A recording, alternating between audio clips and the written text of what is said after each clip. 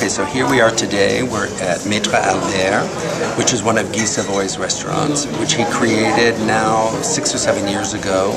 And what's great about it is that it's a rotisserie restaurant, so that all the things that are offered each day have been grilled on the rotisserie, which is behind us over here to the right. So right now, it's quiet and there's nothing on there. But when you come in at night, it's filled with roasts, with steaks, with grilled fish, with grilled chickens, and it's really a charming experience. And Guy Savoy, who's done all different kinds of restaurants out throughout Paris, is really, it's charming, it's local, it's mostly locals who come here for dinner from this neighborhood. We're right across the street from Notre Dame, we're 50 meters from the Seine. We're right at Dior, right? It's a perfect place if you're staying at the Dior apartment, because it can be your local watering hole. It's a 1-minute walk from door to door.